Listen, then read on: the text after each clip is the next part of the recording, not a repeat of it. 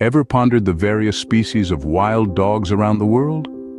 Today we embark on a journey to explore these fascinating creatures, their unique characteristics, and their vital roles in our planet's ecosystems. First up, the African wild dog, also known as the African painted dog. This remarkable creature lives in the diverse habitats of sub-Saharan Africa, from grasslands to woodlands. It is known for its distinctive coat patterns, each as unique as a fingerprint. Next, we have the dhole, or the Asiatic wild dog.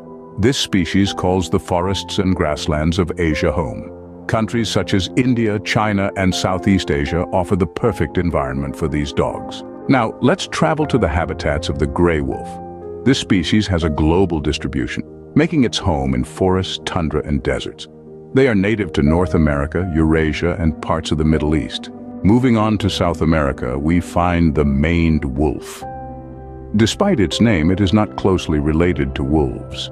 This species is native to countries like Brazil, Argentina, and Paraguay. Our journey takes us next to the Ethiopian highlands of East Africa, where we find the Ethiopian wolf.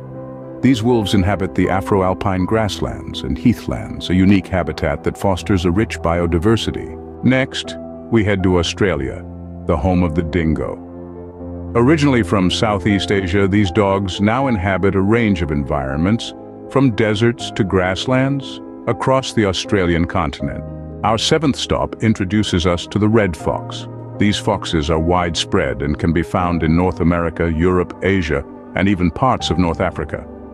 They adapt well to various habitats, including forests and urban areas. Lastly, we journey to the Arctic regions of the Northern Hemisphere to meet the Arctic fox. Inhabiting the Arctic tundra, these foxes are well adapted to cold climates. Each of these wild dog species plays a critical role in the ecosystem, maintaining the balance of nature. They are not just fascinating creatures, but also vital parts of our world. Understanding their importance and diversity fosters a greater appreciation for wildlife and underscores the need for conservation efforts to protect these animals and their habitats.